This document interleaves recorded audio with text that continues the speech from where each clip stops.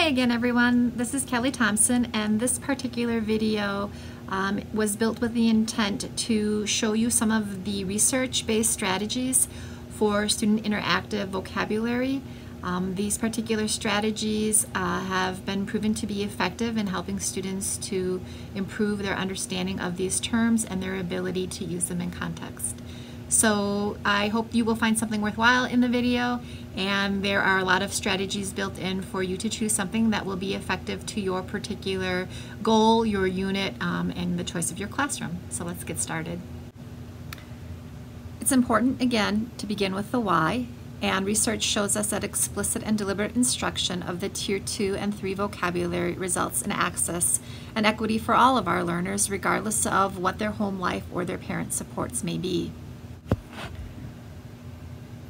And again, we can't assume that students understand what we're asking them to do if they are unfamiliar or uncertain of that academic Tier 2 term. To review, Tier 1 vocabulary is that vocabulary of everyday speech which generally does not require direct or deliberate instruction. Tier 2 vocabulary is that universal academic vocabulary, and they are generally those terms that we use in a skill or verb. So for example, summarize, speculate, debate, compare. And Tier 3 vocabulary is that vocabulary that is specific to your content area, and generally speaking, it will be new to the student when they enter your classroom. It is also important for us to point out that the vocabulary is not in and of itself the goal.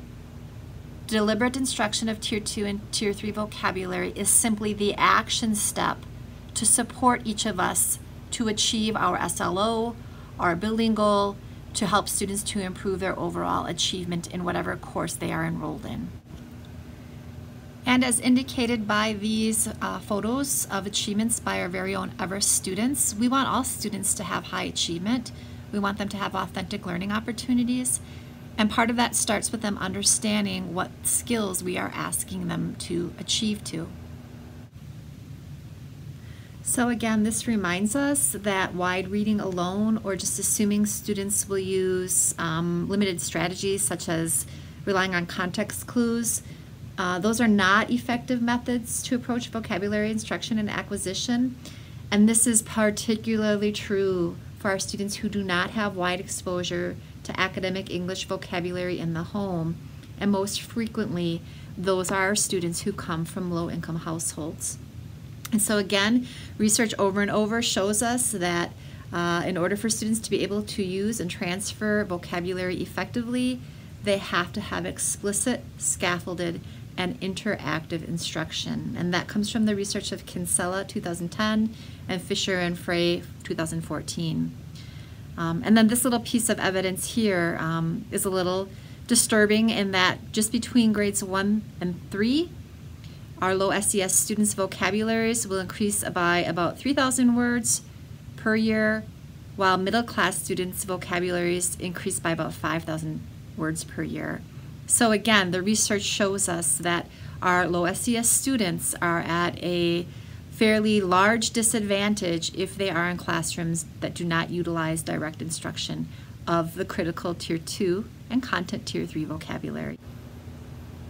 Therefore, the goal of this video is to provide you with general overarching strategies to ensure that we are all using academic Tier 2 and content-specific Tier 3 vocabulary as an action year-long to help us to meet our student learning growth goals.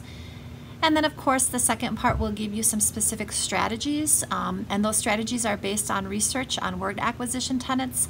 And under each of those acquisition tenets, there will be strategies for you to choose from that are appropriate to the unit you may be teaching, the content you may be teaching, or the purpose of your instruction. So let's get started with some general overarching strategy. So I grouped together these following two next slides or screenshots so that you could easily come back to reference them. And again, these are just general overarching suggestions for how academic vocabulary is deliberately instructed and used in your classrooms.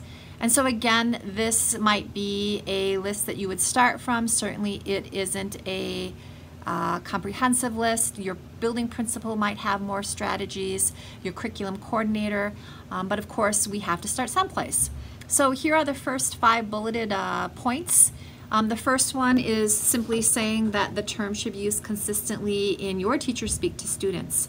Don't use kids speak. Don't think kids can't understand the term. They can if you deliberately instruct it and you use it frequently. And that's the same point in the second bullet. You want to identify those terms by unit for students, and they should frequently be appearing on the unit overview. They're on student handouts, they're up on the Apple TV, they're in the materials, and students start to get used to seeing them frequently.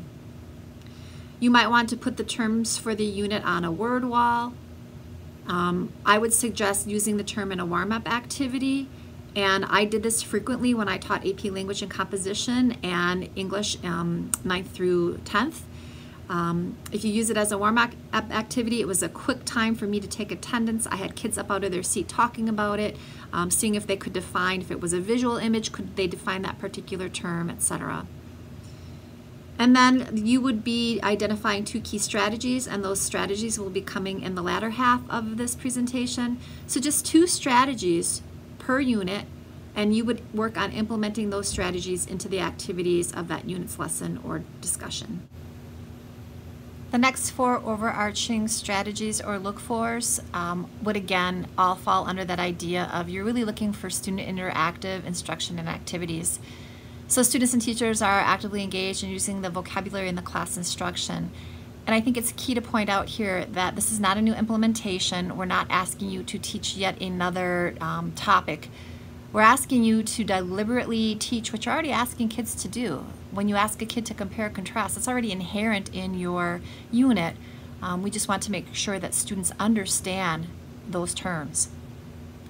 And then these next few may be specific to your building or your building principal, but suggestions include faculty meetings, pairing teachers with other content teachers to share their strategies and approaches. And of course, hopefully you're sharing strategies and approaches if you have a PLC.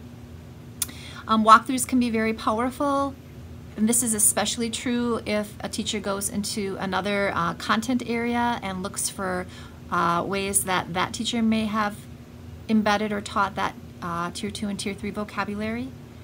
And then of course continued utilization of those strategies with the idea of focusing on 2 strategies per unit.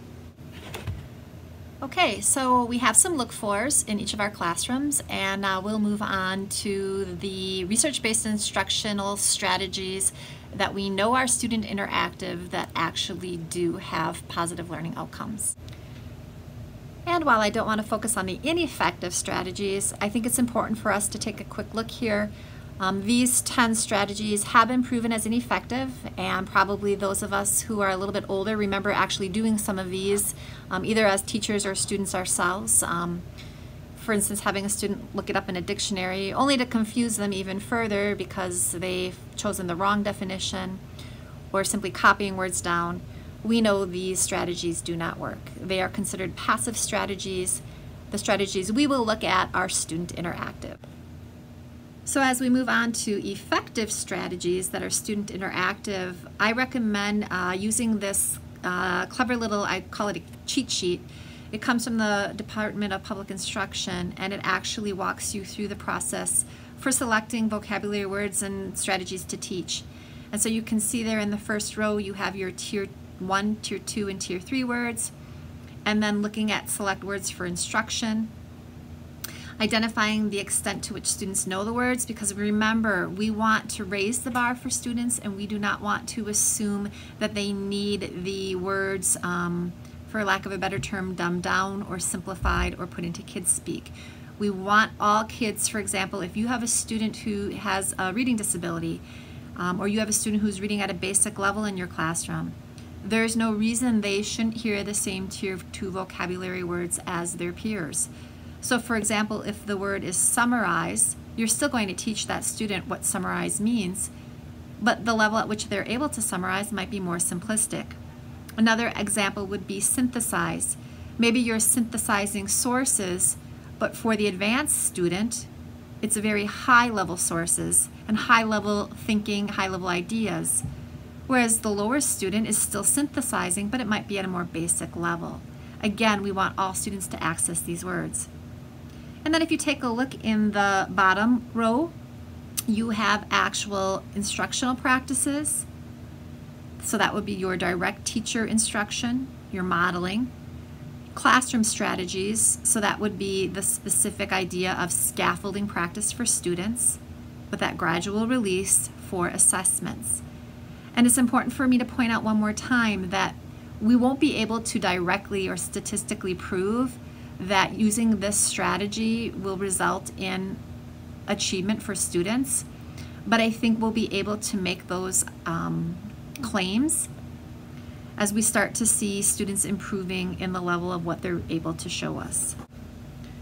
So the first step of effective vocabulary instruction on the teacher's part is to facilitate a classroom that really promotes a word consciousness, that really gets kids thinking about thinking. What vocabulary words do they know? What vocabulary words do they need help with? What do they do when they are engaged in an activity where they don't know the vocabulary word? How do they proceed? So again, we want kids to think about their own thinking. To facilitate word consciousness, Graves and Watt's TAF work identifies a framework of 6 categories critical to effective literacy development. So those teachers create a word-rich environment.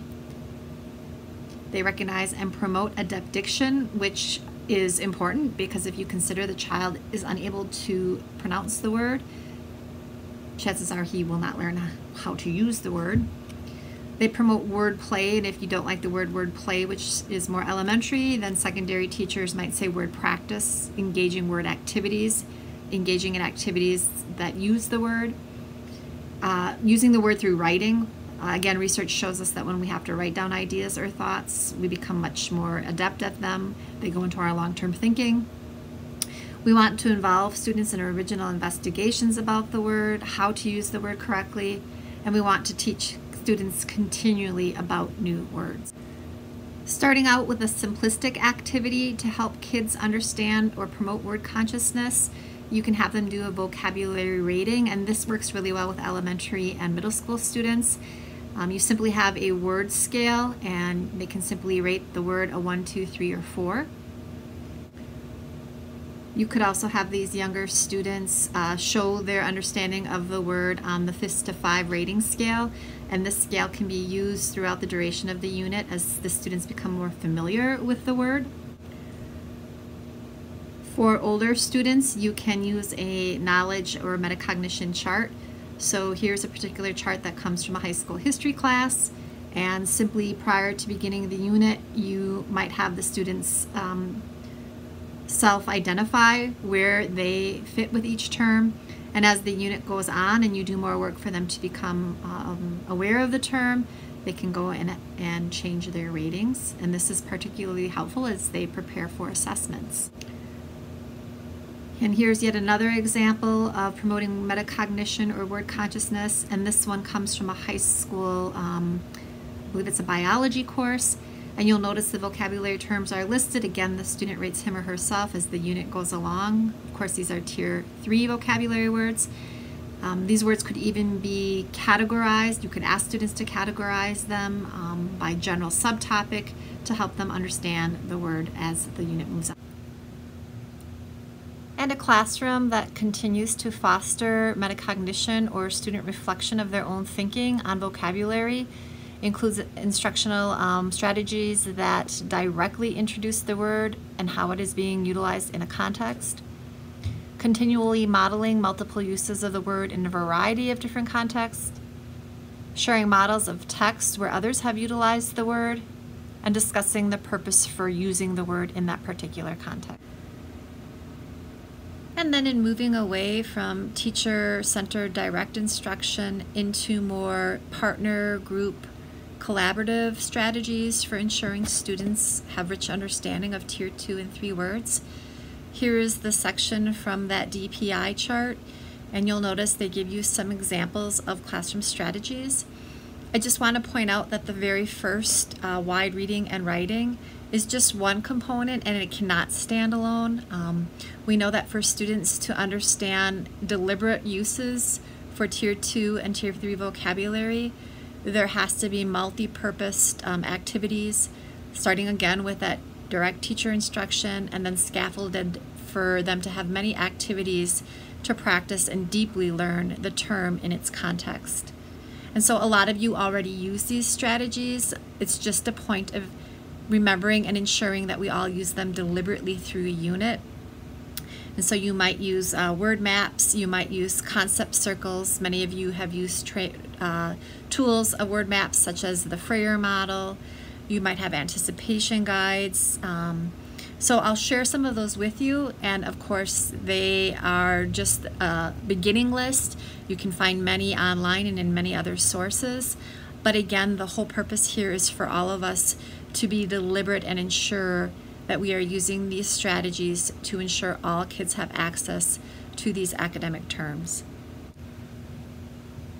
As you implement these strategies to support students in their learning, some of the more common tried and true graphic organizers consist of the Freyer model, concept and definition mapping, and this gives students not only an in-depth insight into what that word truly means, but it also gives them that opportunity to write. And again, we know that when students are asked to put their thinking processes into writing, they are more apt to actually learn the skill, the word, the term that you are instructing, and they're more likely to store it in their long-term memory. And here is another example. Many of you have probably already used this. Here's a semantic features map. Again, you'll notice already that even the semantic features map is using Tier 2 academic vocabulary. And that's what we want. We want students to know those higher level words that can be translated across curricula and into their real world, particularly when we talk about having academic success for all kids, and as we work to ensure all students are college, work, and career ready. And many of you already use word sorting charts for students, and these are particularly helpful at the elementary or early level grades. You can do everything with beginning readers. And you'll notice here we're already using some of these Tier 2 words. We're ensuring that students understand what it means to sort, how to label categories.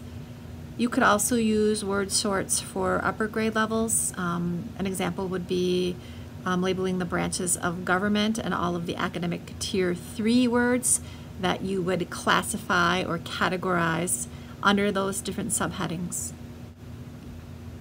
Here are some sample strategies, and they actually do work with older learners as well.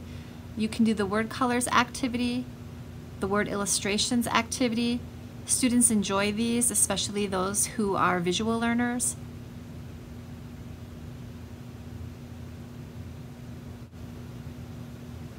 Other creative strategies might be dramatization of words, and this can happen in the upper levels as well. Students attach a story to the word and then they physically act it out, so you're also getting students up and moving in your classrooms. There's an example here from a high school math class. Students pretend to walk up a mountain to demonstrate positive slope, walk back down to demonstrate zero slope, and then they fall off a pretend cliff to represent undefined slope. Certainly you can use music. Students can write a rap of the vocabulary definition. Students could use the vocabulary and install a vocabulary story into a favorite song with new lyrics. This is actually something I had to do about reading instruction in a class at the postgraduate level, and I certainly memorized those terms as a result. Other interactive strategies include creating vocabulary games, and these could be very specific to a unit. For example, if you are studying the circulatory system in biology, the students would have to use the game to summarize or synthesize how the parts work together and what the results are. I've used multimedia approaches before, and of course many of you have used these approaches as well. I've used not only Google presentations where students keep an ongoing slideshow of the new vocabulary, and at times I'll choose a student to airplay it and share it with their peers with contextual and visual images. But I've also gotten to the point where I no longer write the Kahoots.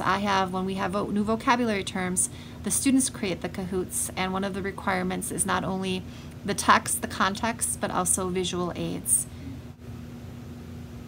Additional ideas for your more visual learners, and some of you again probably already use these strategies, would be to have them illustrate the tier 2 and tier 3 words as they are summarized or synthesized in processes or procedures. So here you have the water cycle and climate change. So then, to sum up this presentation, I just want to reiterate that active engagement with vocabulary, as with any kind of concept or any kind of instruction, is really what gets kids to understand and deepen their retention and their learning. And so this is really not an English language arts initiative whatsoever. These are the terms that students need across all subject areas to be successful. And we also need to ensure that we are deliberately teaching them and providing students multiple strategies to learn them, because these are the same terms that students need to be college, career, and workplace ready. And so as I tie it up here, I just want you to understand that we're really looking at the idea of consistency for our students with this action step. And we're also looking at the idea that less is more. So you really want to focus in on those few key terms. They're upper level terms, but we want all students to understand them, and we want all students to have access to them. So again, it's not just the select few advanced students who get to learn what the word synthesis means. All students get to learn what synthesis means at the appropriate grade level.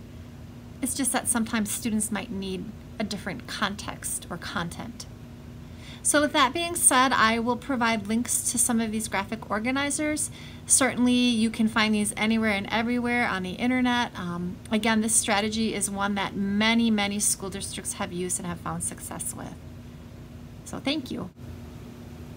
And last but not least, if you want to check out any of the references here, I use these in my presentation.